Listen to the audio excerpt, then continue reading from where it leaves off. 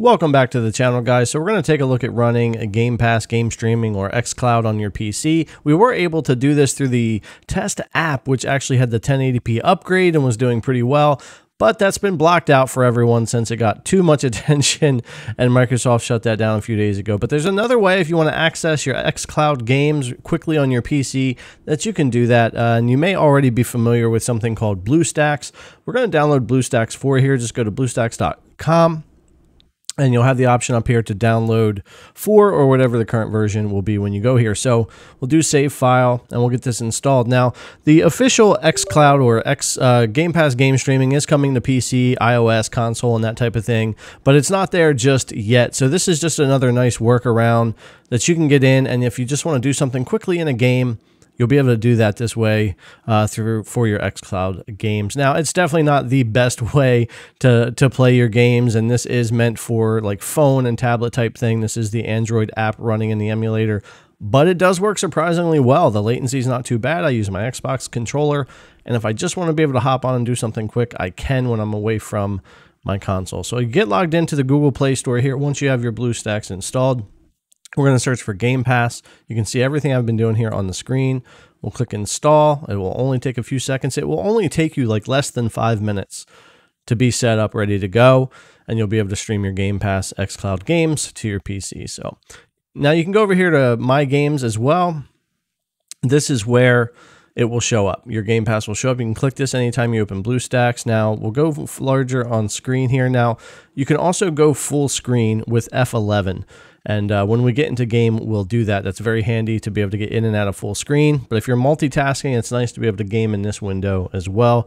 You also have a lot of other options over here for screenshots and recording and different types of things like that. And also your full screen. So now, being already a member of Game Pass Ultimate, I'm just going to use my controller, click here, and get signed into my Microsoft account.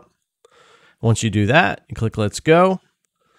And there you have it. It'll load us right into Game Pass, which has the cloud games for the Android app here. It's working very fast, very smooth. I'll go full screen for us now. Navigate with my Xbox controller, which is connected through Bluetooth.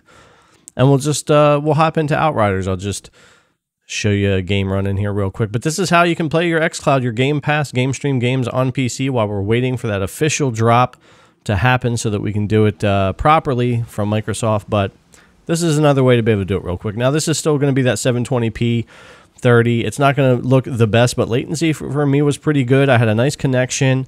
It wasn't stuttery or anything like that. It's just poor on the resolution. And we definitely want to get that quality up soon for XCloud. But this is a great way, like I said, to be able to jump in, do a little bit of gaming real quick when you're away from your console or whatever. Until they get us official. So I'll let you check out just a little bit of Outriders here, and then I'll jump back in with you.